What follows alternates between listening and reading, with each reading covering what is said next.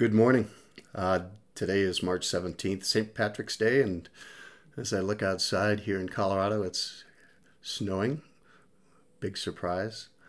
And typically, March 17th for me doesn't hold anything of special significance, with the exception of one factor, and that is it was on March 17th, a long, long time ago, 1986, that I ran my very first trauma call as an EMS provider.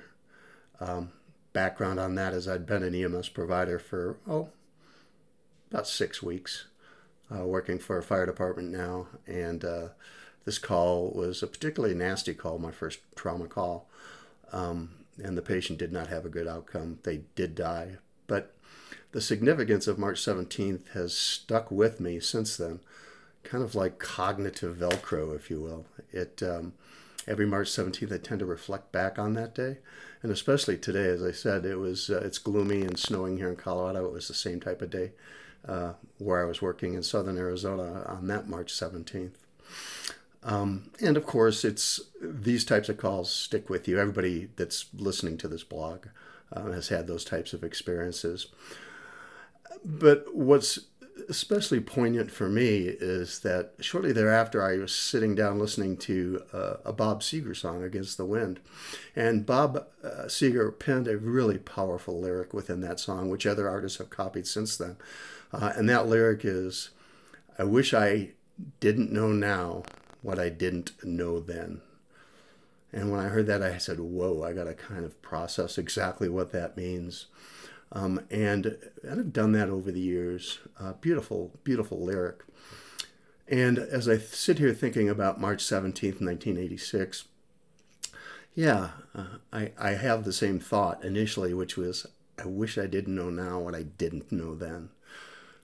What I didn't know then was obvious, because that as an EMS provider, my training had not prepared me for anything that I was going to see in the field. And the same with you, I'm sure, as a healthcare provider or as a veteran.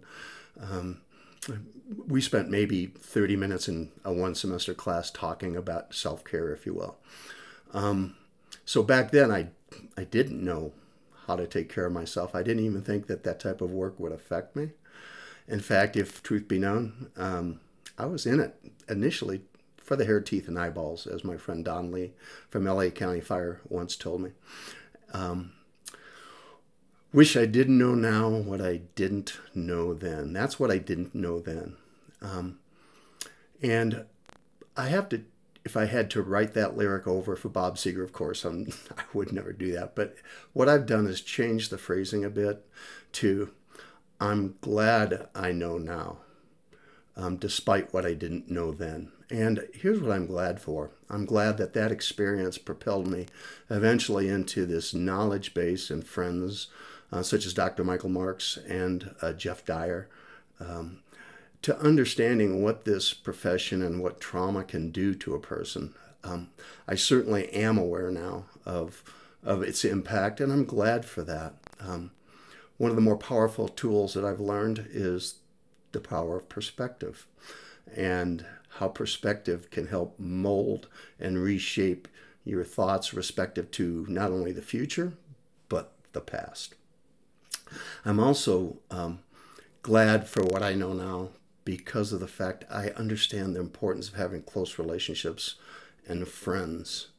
And I would say that if I had to turn back the page, another Bob Seger lyric, I wouldn't change a doggone thing, because what I am today is a reflection and the sum experience of all that I've encountered in my life, and almost all of it is positive. So my challenge for everybody this week is to ask that you too reflect back on those experiences in your life and ask yourself the question, if I had to do it all over again, would I choose to have the same experiences?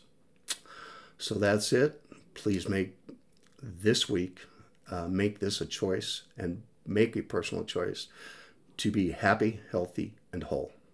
Enjoy the day. Thank you.